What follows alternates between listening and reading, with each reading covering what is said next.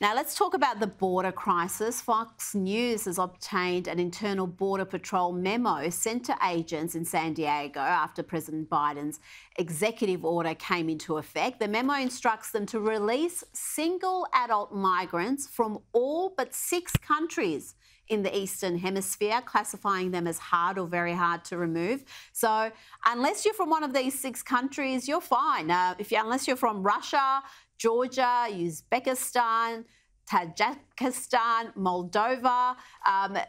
They're the mandatory referral countries.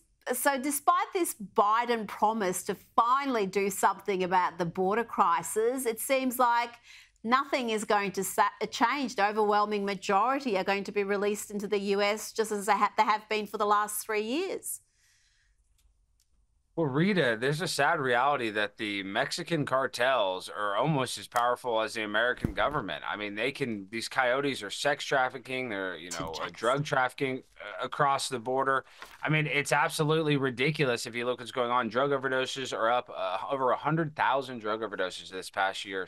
And they could care less about the fentanyl that's coming across the border. And they mentioned the 6 countries where people aren't allowed to come. There's still terrorists, people on the terrorist FBI watch list that are getting caught coming through our southern border. So these immigrants that are, seeking asylum, they know how to play the system better than most Americans do. And that's why they're able to get social services and help from the government and free flights and free hotel rooms in New York City when a lot of Americans are struggling just to afford groceries or fill up their gas tank. So is really, really sad because we have enough resources to help Americans, but our government would rather help out the citizens of foreign countries that don't really care about America when they come here.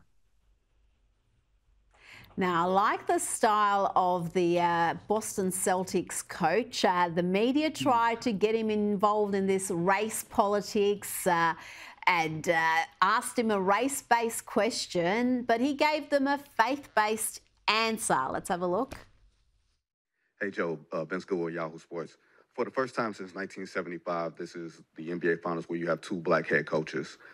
Given the plight sometimes of black head coaches in the NBA, do you think this is a significant moment? Do you take pride in this?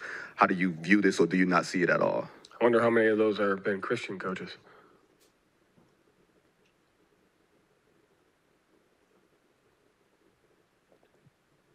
David Aldridge?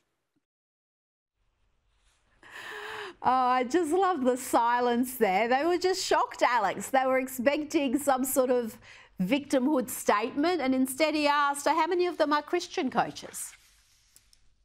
Well, you know why they were so silent? Because in the mainstream media, they're not even allowed to basically acknowledge that God is real. So it really threw them for a loop, and we need more people that are actually not afraid of their faith. So that's a great guy speaking for what he believes in, not his race, but his faith in the Lord.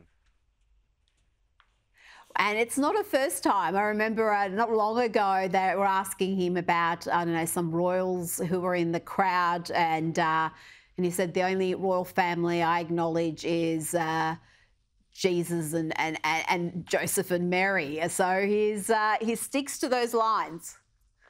And that's why he's successful, probably. Alex Stein, we love you. You've behaved yourself in the past week from what I can see, so thank you for that. But I've got my eyes on you because some of your shenanigans of late are going to get you into trouble, son. I know. I'll try to stay out of trouble. I'll be in Las Vegas this week, so we'll see what happens at Las Vegas Pride. Oh, yeah, Pray for great. me, Rita.